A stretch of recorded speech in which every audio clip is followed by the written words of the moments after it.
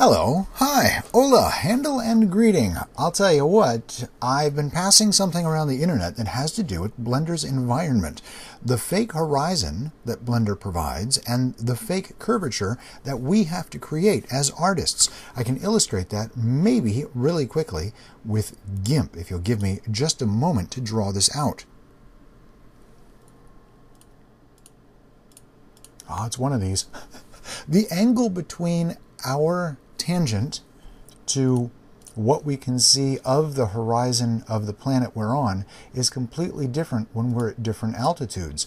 The problem is that Blender creates the horizon of whatever sphere we're on parallel to the tangent we're on. Okay, that was not graceful. Here's the fake horizon, and here's the fake curvature of yesterday's post to Twitter, which I did at about 2 in the morning. Before that, I had posted on Stack Exchange about Blender's flat Earth problem. I used the XY axis to describe the problem, when really I should have been using the Z axis to describe the problem. In using the Z axis, it becomes a lot more clear. Now here is a live look at Blender right now. I'm using the dynamic sky, and if you can see this line right beneath the mouse, that is where the clouds stop and the horizon should be. I've positioned the camera in a helicopter above these mountain ranges. Now, this mountain range will have to stretch infinitely into Blender's distance to meet this horizon. And it's not as though it's a simple horizon. This is a very complicated set of nodes that are created with an add-on called Dynamic Sky that you can create and access through the World tab right here.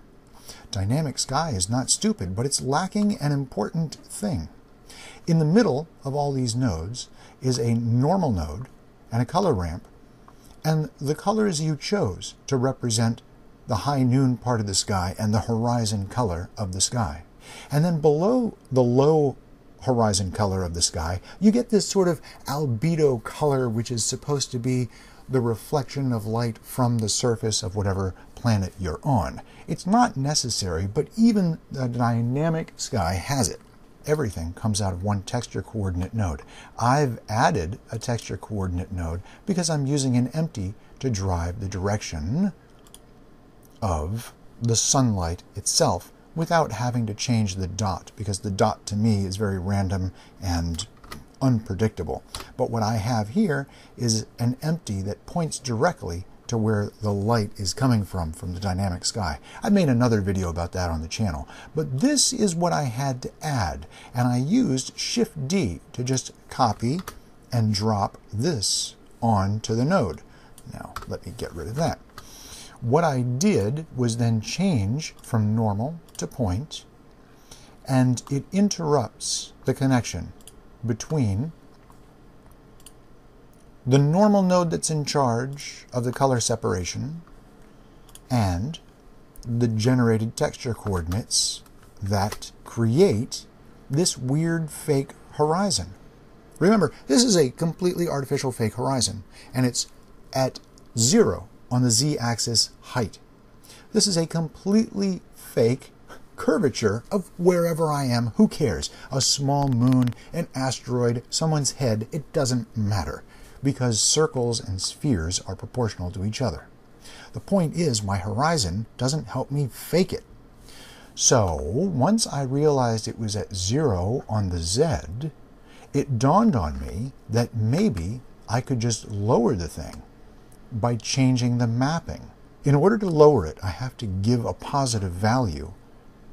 So it's a little, there must be a very good reason for that, but I'm not going to overthink it. So I changed it to point, and then what I did was I increased it just as much as was needed to make, maybe 0.15, enough to make the horizon appear as though it's curving around where I am. And I'm even using a nice curved camera to get a good sense of curve and depth, so not everything is straight parallel lines. And that's essentially it. So I was saying on Twitter, Who's going to fix the Blender flat earth problem? Well, it looks like Blender will. So it's an important. Adjusting too far will noticeably reduce one half of the environment into an ever-decreasing circle while stretching out the opposite side. It's true, and that's exactly what should happen. The farther you are away from the zero of Z, smack dab in between the sky and the ground, the larger one will appear. So that's exactly what I was going for, and here this equirectangular view gives us a perfect example of what I'm talking about.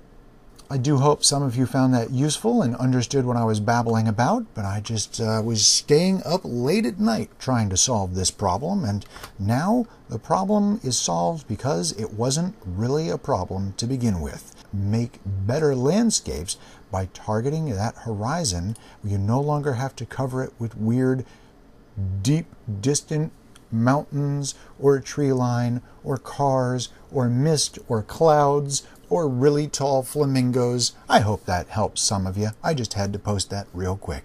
Thanks for watching.